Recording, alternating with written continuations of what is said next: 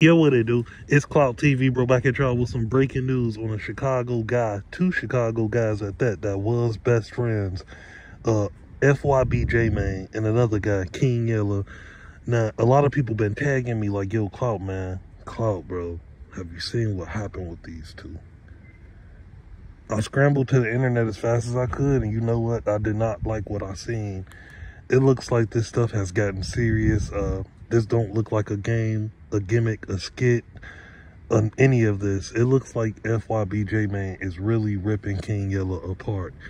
And is dissing his cousin. I guess King Yella got a cousin that be in Las Vegas.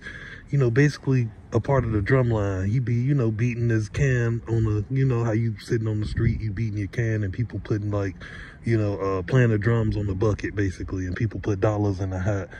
You know, FYB J-Man even said that King Yella was a punk. He should have said how he felt at his baby shower instead of shaking his hand. You know, this is crazy. These guys is, you know, taking it to the ultimate extreme level. It looks like these guys is not friends anymore or something like that. I don't know how these guys fell out. I know that they was playing skits before, you know, they both was, you know, joking around, getting more views off YouTube, but this stuff is serious. These guys is ready to rip each other's head off.